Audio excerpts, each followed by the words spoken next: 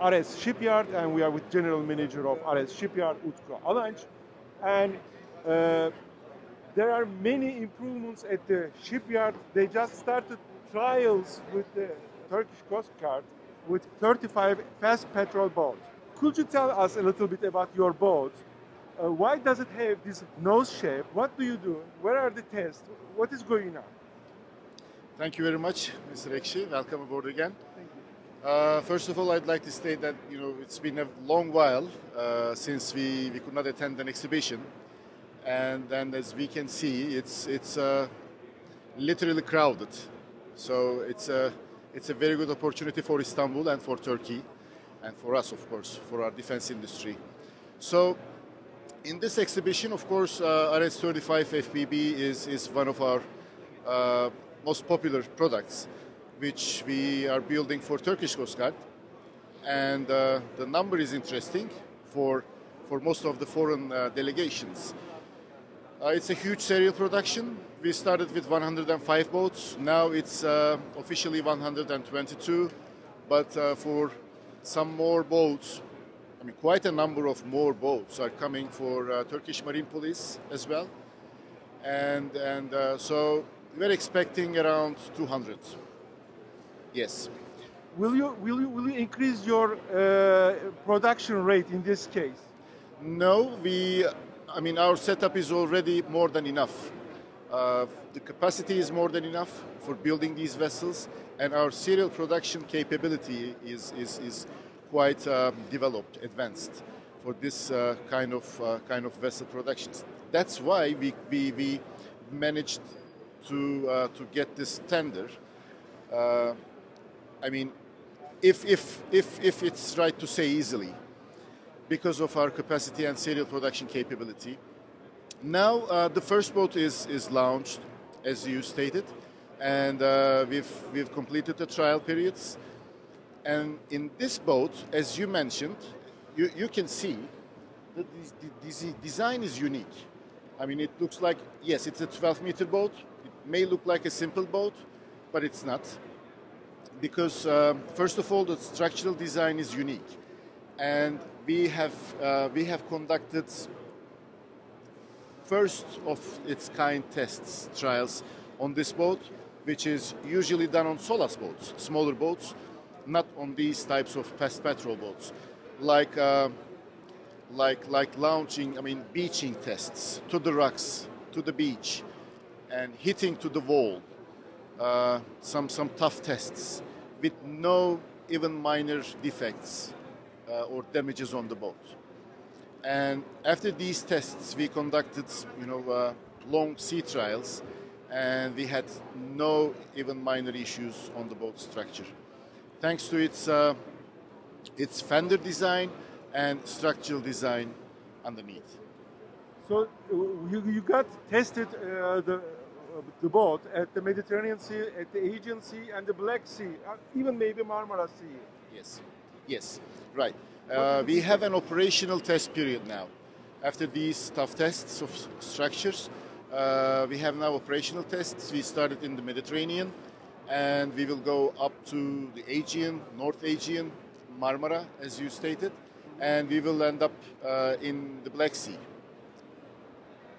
Could you tell us a little bit about the infrastructure of the boat, whether it can be in the future it can be some modifications for fitting remote controlling systems? Okay, I know where you're trying to come, but no, of course it is possible.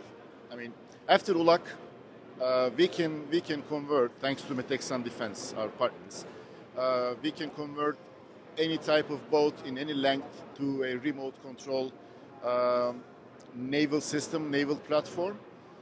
Yes, it is possible, but for this platform, of course, it's the end user's decision. There is no such plan at the moment.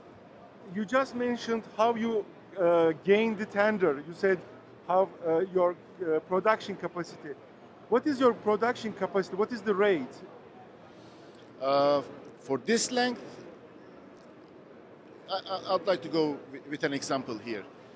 For this boat, what we proposed to Turkish Coast Guard and SSB was 6 boats every 2 months. So it means, like, of course, it doesn't go like, proportionally, but to make it simple, it means 3 boats every month, and it's like 1 boat every 10 days. So, of course, we are going in parallels, and we have 3 molds, and during the outfitting phase, we work in stations. So it's like an automotive production, like automotive industry. Yes. Yeah. As far as I know, you will provide 13 boats in this year. Yes, yes. Maybe we may have 1 more batch. Due to COVID, we had some delays, like in every industry. Normal. Yeah, some administrative delays. Normally, this year's plan was to deliver 19 boats. So I think we may still achieve this. You still may. Yeah. Right. When you talked about you mentioned about the tests that you did. When the boat is going with full speed, and you have to stop immediately, one immediate emergency stop. What is the time you need? What is the distance that the boat will go in this time? Did you test it? Yes, we did crash stop tests. We did all the maneuverability tests. So we have noted down all, turning diameters, circles, crash stop distances, maximum speed, accelerations. Of course, those are, we have too many detailed values, Sure. parameters in this, but in brief, the most inevitable requirement in the specifications is the maximum speed, which is defined as 35 knots, and we achieved 38 knots at full load, which is quite more than satisfactory. And in terms of the maneuverability parameters, like the ones you stated, we fulfilled all the requirements. But you have to keep it confidential. I think so, because the requirements, the tender is confidential. Right. Okay. You just mentioned the unique feature, the design. What are the advantages of this unique design? Because it is not something cheap to have a unique design. So why did you do that? First of all, structural strength. That's the most important part, because these boats will be operated in shallow waters 24/7, and they will not have fixed crew on board. So the basis is 24/7. So the boat has to be, they must be reliable. So every system is redundant here. I mean, in propulsion system, in the auxiliary systems, electronic systems, we have redundancy. We have a backup to keep on, operating 24/7. Structural strength, as we stated during the trials. So these are the most critical design parameters we have taken into account.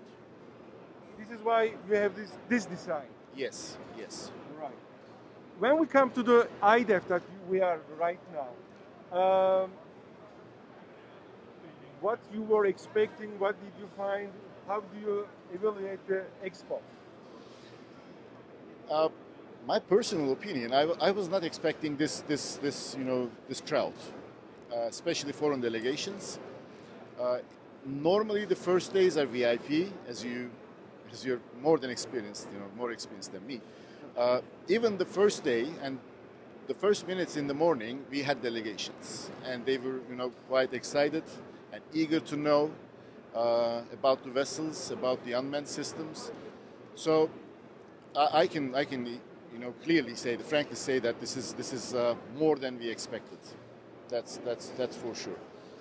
What we were expecting is to, of course, this is a platform where we're promoting our products, and tell them about ourselves. We had some products like ULAK, the unmanned family, like the 35 FBB, as you asked, and the 85 Hercules. Yeah, it's in here in the video. those three were the most priority products we were trying to promote. But what we've seen until now is we are experiencing diversity from the delegations. Even some paramilitary craft like firefighting vessels. We had some inquiries. Of course, fast patrol boats, OPVs. So it's really a good show. It is more than what you were expecting. Yes. And there is another aspect with ASFAT. We just signed. We were following this opportunity for about 2 years, but another surprise, not a surprise, but a good development for within this exhibition is the signing ceremony with ASFAT, between ASFAT and Ares, for a huge export program for Bangladesh, OPVs of two different types, 40 plus and 50 plus meters. This time steel. I mean the structural material is steel, because there is a perception, but it's a misperception about that Ares. You will work on composite. Yes, but we are most probably the only shipyard in Turkey which is capable of building in all three structural materials like steel, aluminum, and composites. So this is another good news. So will you design the ships for the Bangladesh Navy, or will they be something similar to the one that you are selling to some other countries that you may mention, like Qatar? Yes, of course it's a new design, but the design is based on a combat-proven platform. The Qatar Coast Guard's flagship, the 48-meter Ares 150 Hercules. So the basis is the parent craft is the 150 Hercules. What we did is we made some revisions, modifications in the design as per the Bangladesh Coast Guard's requests, and we restudied the design, the calculations, and the tests for a steel hull.